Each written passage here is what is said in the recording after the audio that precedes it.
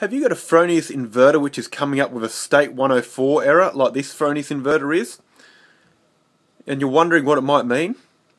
State 104 on a Fronius inverter means that the grid frequency in all phases is beyond permitted limits. And so what this is telling you is that the inverter is detecting a problem with the power from the street, from the electricity grid.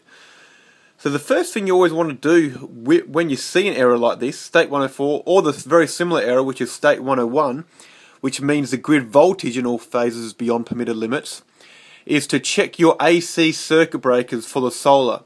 So if your solar inverter is installed beside your switchboard, you'd probably go into the switchboard and find the solar supply main switch.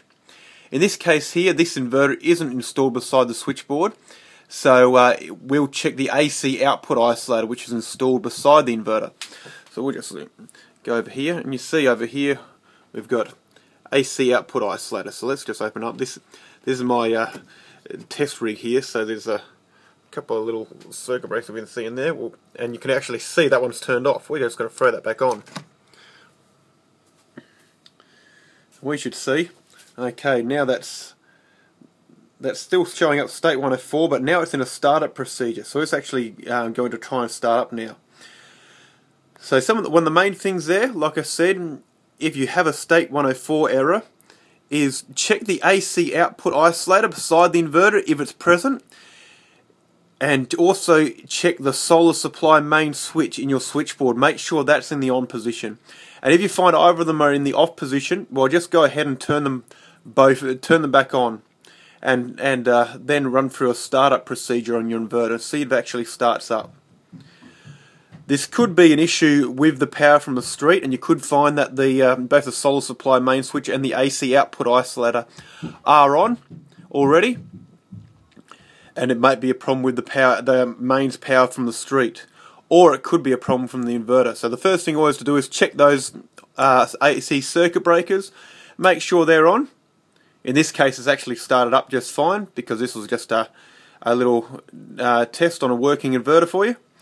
So now, if you checked those circuit breakers and you found it still wasn't working, the best thing to do is find the serial number of the inverter and get in contact with Fronius directly, or with a Fronius service partner, such as Gold Coast Solar Power Solutions.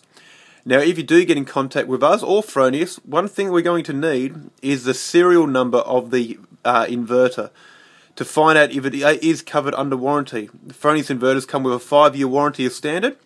So, in the case of all Fronius inverters, you can find the serial number underneath the inverter.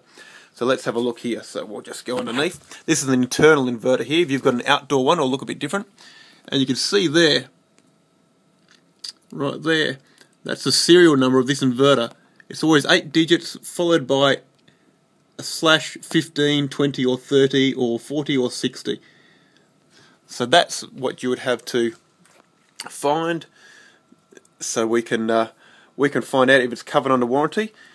If it's covered under warranty, a Fronius service agent can usually get your inverter back in action within a couple of days, really, usually. Fronius has actually got the best service department, I think, out of any inverter we've seen. They're very quick with their Fronius service partners to get a faulty inverter back into action.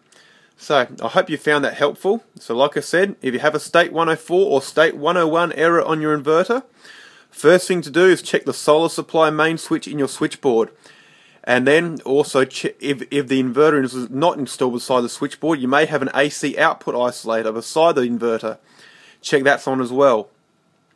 And if you've turned both of those on and you're still having issues, well, probably get in contact with your local Fronius service agent or Fronius directly. Thanks very much for your time. I hope this has been of help.